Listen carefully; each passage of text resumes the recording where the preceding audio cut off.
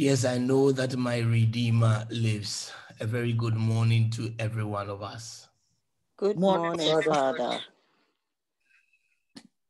Pray. We want to step into the presence of God and pray this morning. Let us pray. Grant, we beseech thee, O Lord, that we, your children who gather this morning and daily, may believe in your Son, Jesus Christ, whom you have sent into the world.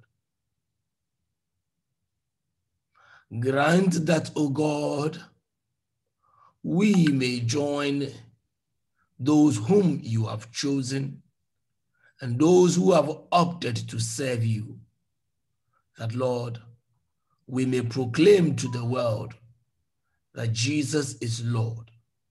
He has died, he has risen, and he will come again. Grant us that this message of ours we may believe and teach the world to believe same and truly. For we make our prayer through Christ our Lord. Amen. Amen. Wednesday of the fourth week of Easter. Our gospel is John chapter 12, from John chapter 12, verse 44 to 50. The theme is, whoever believes in me believes not in me, but the one who sent me. I take the reading. Jesus cried out and said, whoever believes in me believes not only in me, but also in the one who sent me. And whoever sees me sees the one who sent me. I came into the world as light, so that everyone who believes in me might not remain in darkness. And if anyone hears my words and does not observe them, I do not condemn him, for I did not come to condemn the world, but to save the world. Whoever rejects me and does not accept my words has something to judge him. The word that I spoke, it will condemn him on the last day, because I did not speak on my own, but the Father who has sent me commanded me what to say and to speak. And I know that his commandment is eternal life. So what I say as the Father told me. Beloved, the gospel of the Lord. Praise to you, Lord Jesus Christ. Just a moment of silence over God's word for this morning.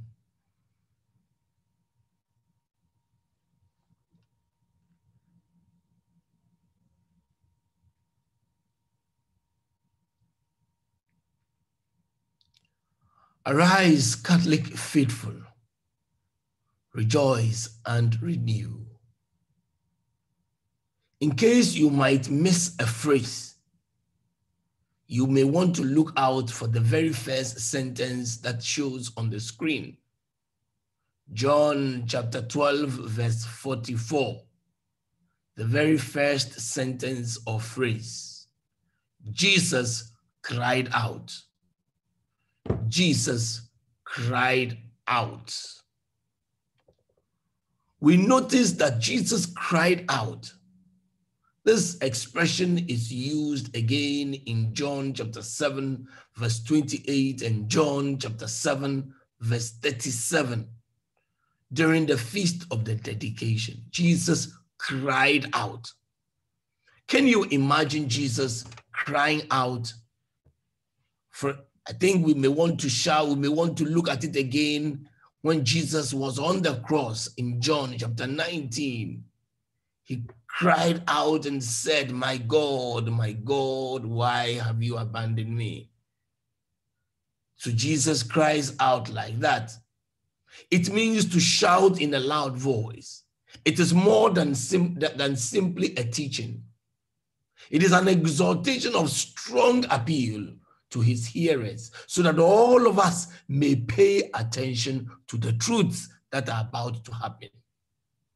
He did not want those who were listening to him to miss it, neither does he want us to miss the message. Today, you want to ask yourself, what am I doing that Jesus will be crying out? A mother who is walking with the child by the roadside will shout to the child and say, my son, just because he wants the child to pay particular attention. Jesus cries out. Yet, his crying out would not be something that we would pay much attention. Did you know that this is the last time Jesus will cry out to those who do not believe? Listen to this. A wife was in the house with her husband. All of a sudden, as they were there, they received a letter.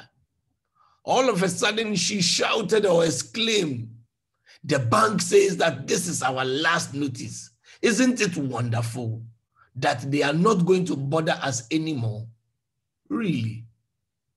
Her understanding of final notice was that no more bother. Is that the way you also understand it? If this is the last warning to you, does it mean that after this, freedom? It is never wise to ignore final notices. This is true of anyone who receives a bill, but especially when the word of God is telling you that this is your last warning. It is never wise to ignore God's final notice. You may think that it is wonderful that God won't bother you anymore. But as St. Paul says to the Athenians, God has fixed a day in which he will judge the world in righteousness through a man whom he has appointed, having furnished proof to all men by raising him from the dead. God has fixed a day in which he will judge the world. Acts chapter 17, verse 31. Therefore, when the final warning comes, it means that judgment is very near. And today, Jesus gives a final warning. So when he sends this final warning, to whom? Our gospel today presents Jesus or represents Jesus' final warning to those who do not accept him as God. You may think that it is some people, but I tell you, we are all guilty. How much do you believe that Jesus is God? How much do you truly believe that Jesus is God? We do not know when he spoke these things. You know, when Jesus says, or when your doctor tells you something, you believe. When your lawyer tells you something, you believe. When the Google tells you something, you believe. But when the Bible says something, when Jesus says something, that one, then it is a problem. We do not know the occasion that in which Jesus spoke these words, but we clearly know that nothing that he said in today's reading is something that we have not heard before. Therefore, we need to think about his words. His last words are to the unbelieving Jews before he is crucified. So after this, Jesus will not speak again to the Jews. He will not teach them properly. He will just have that final, when they will be interrogating him. But as a teaching, no.